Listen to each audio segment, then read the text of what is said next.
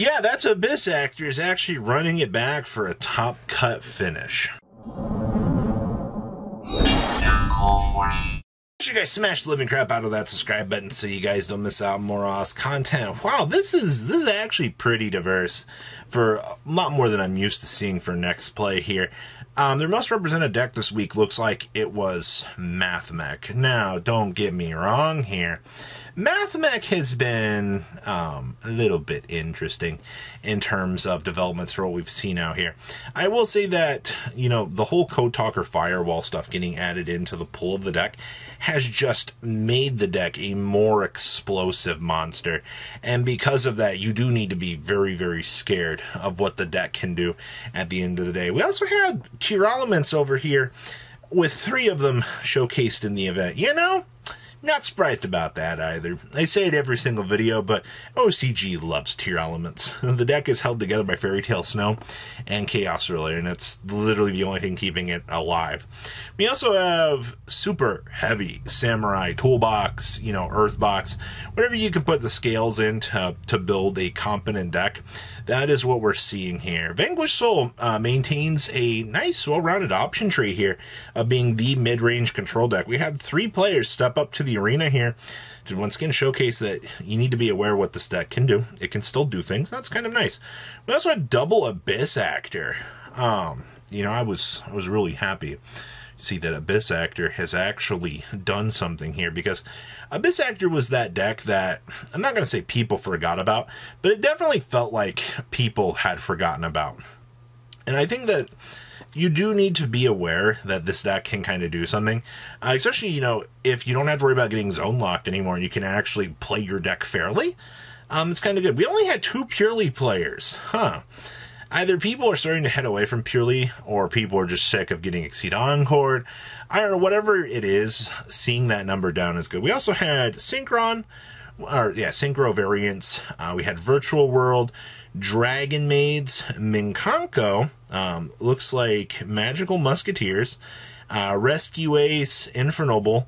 Looks like Asa's represented for Earth. I don't recognize the other one. And we also had Manadeum over here as well. But, I mean, looking at your overall participation chart here, and you always got to factor in for, you know, like the one-ups that people want to play for fun.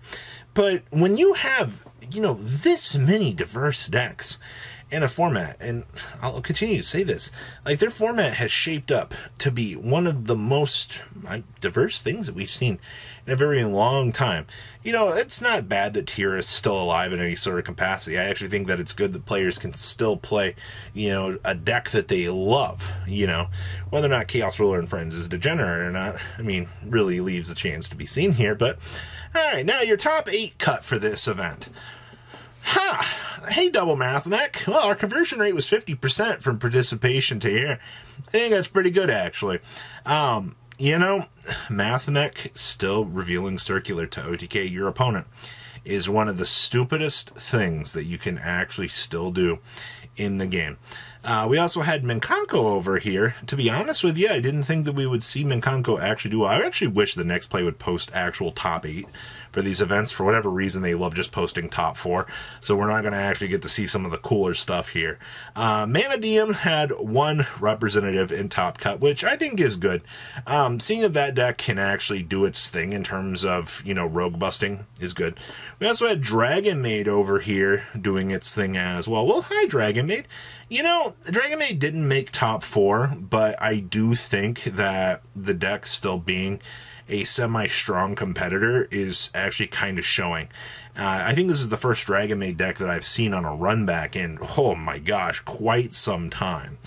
We also had 1 Abyss Actor make it into top cut, and they did make top 4, so we'll take a look at that list here in a second, which is actually kind of amazing. You know, the rogue competitor out here actually stepping up to do something is very nice.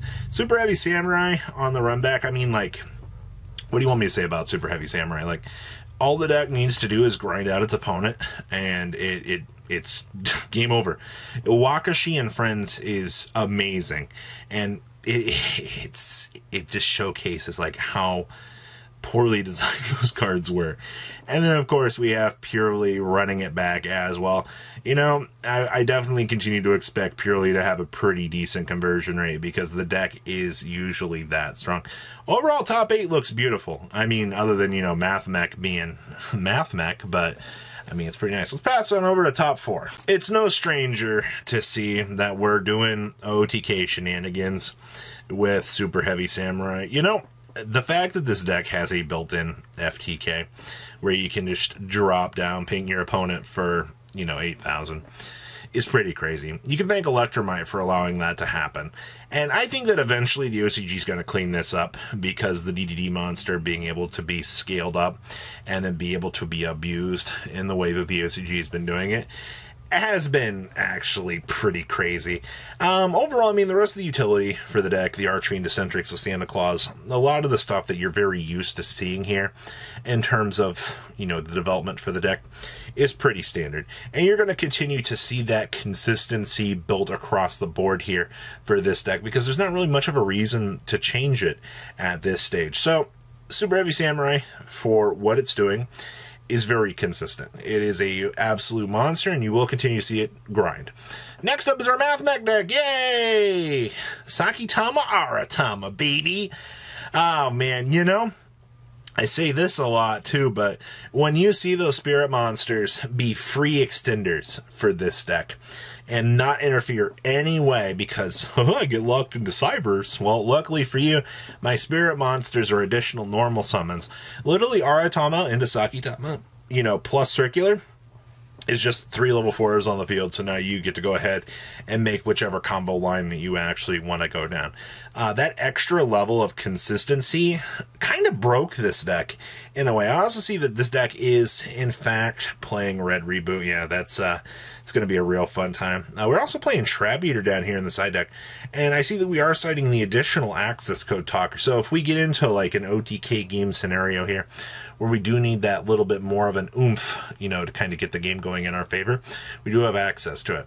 Next up here is Manadeum. So, Revolution Synchron just added so much to this deck. The fact that you can expedite the process to make Ancient Fairy Dragon and then go ahead and revive it as a level 1 is just insane to me. The Ultimaya Abishi Bulkin that you can actually make in here is actually incredible. Also, you know, Crimson Dragon with the Hot Red Dragon, Calamity. The entire toolbox option has just extended out so much, and it did take a little bit of time for the OCG to kind of figure out how they wanted to approach a Manadeum, and I think that once you kind of get the deck down and how you want to build things in terms of the easiest outs and so forth, you will have good results like this to kind of showcase everything. So, very, very strong competitor out here. I think a lot more people have kind of forgotten how strong this deck was. And then there is Abyss Actor. Now, everything that I know about this deck is kind of interesting. Now, the first thing that you're going to see here that's going to kind of cut you off a little bit is, yes, we are playing the mini Unchained package in this deck.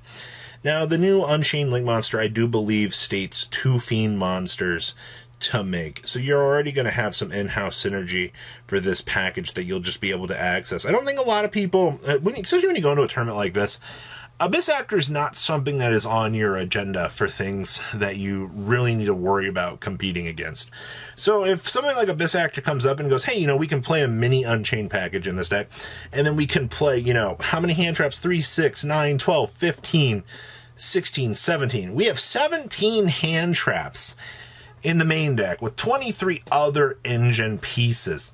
I can guarantee you that hand traps were the thing that allowed this deck to do its thing, but you also got to keep in mind that 1-card engines, you know, the fact that you can turn any Abyss Actor into the Link one and then kind of go on about your day is pretty strong at the end of the day. So it does kind of show how good hand traps are when they can glue an entire deck together, and then you can look at your opponent and go, well, you know, like, there's not really much you can do.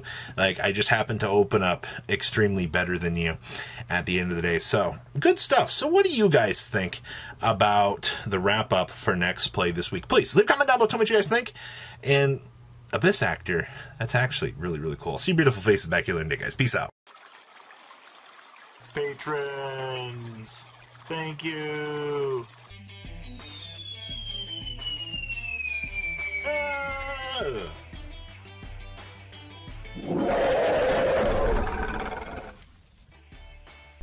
Thank you so much for watching. Check out these other videos.